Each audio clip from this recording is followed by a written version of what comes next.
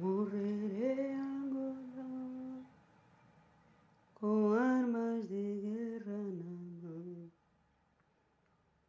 Granada será meu caixão, enterro será na patrulha.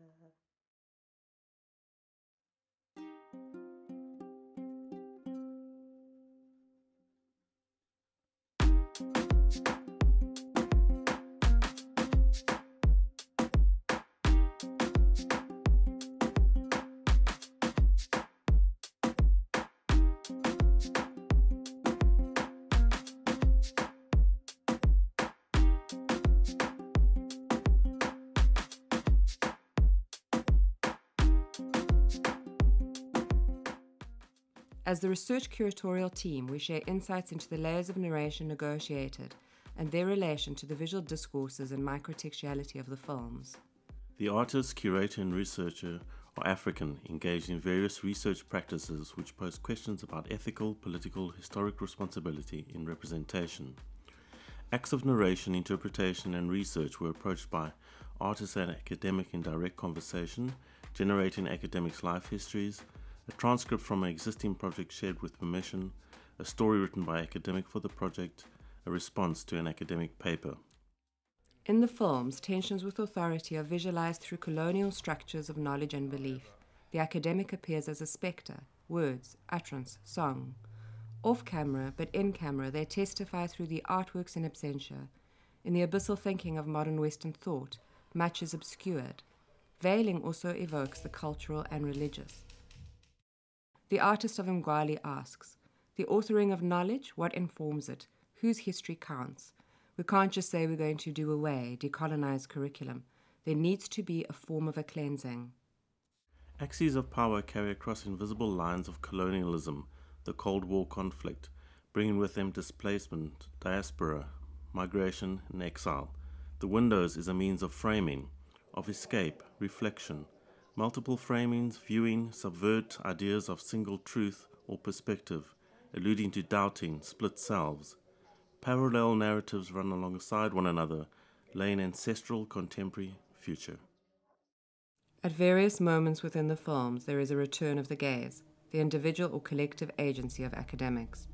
The Syrian academic whose story contributed to this work asked, "We as academics, what makes us stay during these horrible conditions?" The answer is the deep belief that we might contribute to humanity and knowledge is power. Because if you're a scholar and you're producing scholars, then this is the heritage passed for better generations to come. But we are of course frustrated because many institutions are turning hegemonic. Situated within the university, such academic responsibility for the generation of knowledge is visualized against the technologies of archiving, reproduction, erasure, classification, projection, and the colonial discourses of film. An academic explained, the way history is written in a country, it's the version that people who dominate write. The dominated do not get a voice of their own. I think as academics, we have that responsibility. Knowledge is visualized through the book, the word and language. This is not reverent, but a relationship to the book, which is complicated. First-person movement across margins and demarcations, the agency of academic authorship in Our Walk Where I Like, is further asserted in the title, a reworking of I Write What I Like, the title of the influential book by the Black consciousness leader Steve Biko.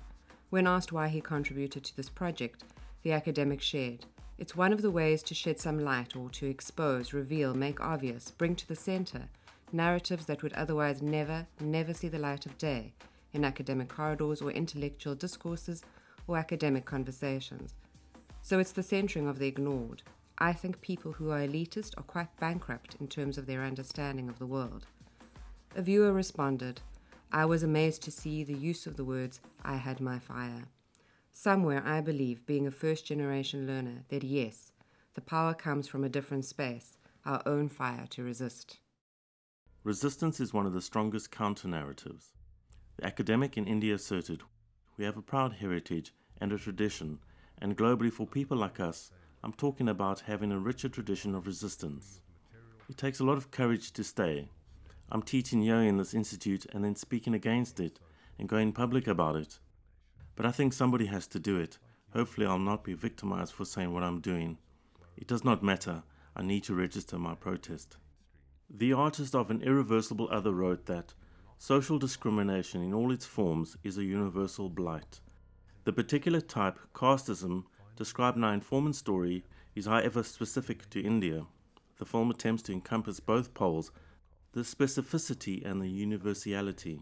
Fortunately, South Africa shares some environmental and cultural roots with India, as well as, unfortunately, some social historical scars that enabled a workable aesthetic hybridity. Savage. Backward. On his choice of this final rise in view to the horizon, juxtaposed with this discriminatory text, the artist explained, "It's not a provocation because it's like the truth, the absolute truth. It's his truth, and it's the truth of his context." In an earlier interview, the black academic from South Africa shared how he felt positioned. You're basically a messenger boy or messenger girl. You basically get reduced into a functionary. That's all you are. You lose. You lose voice. You lose academic identity. You just become... No, I don't want that. This is why this opportunity is allowing me space to feel my influence and what role those people should actually be playing. Positioning is central to Out of Order. Performing the roles of artist, research participant, and academic, we are presented with the pretense of ordering, organizing, and representing the self in academic rituals. In a cynical parade of identity politics, the artist staggers her narrative with that of the academic, speaking back to the academy, the project itself, and the viewers. Conflict and trauma intersect with various injustices. Reflecting on how to represent such complexity, this artist expressed that she is not a victim, although she has been through so much. I mean, I don't think she sees herself as a victim, although she is. She's victorious, and I suppose that is the key to the story. But there is this melancholia in the narrative that you can't escape. It's not something that can be washed away, explained away.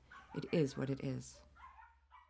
Representation that avoids pity and reifications into easy categories of identities was important for the artist of Untitled, who focused on the structure of the story to avoid getting caught in the emotion of the trauma. The story is carried in the body, a body frozen and arrested, a body impacted, struggling, writhing, contorting. With very little context revealed, the sound drives the pathos, as does the cyclic cinematic ritual, repetitions alluding to multiple mnemic images, cultural practices, representations of the black woman's body, freeze frames of violence in Western film, forensic analysis scanned and studied, against the same body, enigmatic, dynamic, untethered, to reorient or avert the gaze a little bit.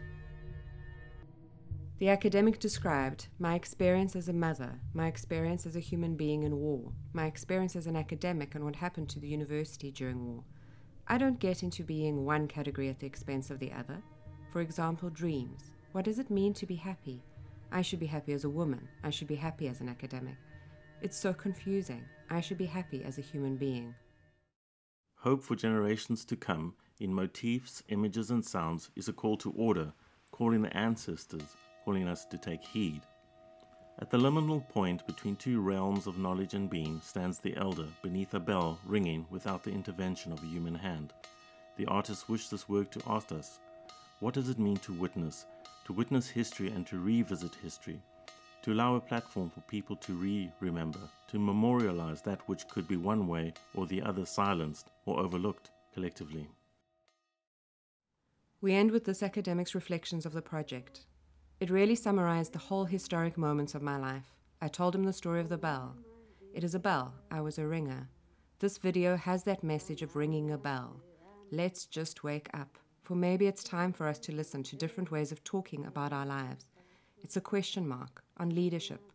I try to project that there is a failure in that vision, because what is becoming a leader or a future revolutionary? And that's another thing, revolution. We're talking about socialism, communist ideas. Did they really die? Are they disappeared? Are they still valid in the sense of we're all looking at social change in the world? We're all talking about community development. Are they not rounded in the same values? I mean, sometimes we build a world in so divisive ways that I don't see a division. Granada, Granada será meu caixão. Inteiro, inteiro será na patrulha.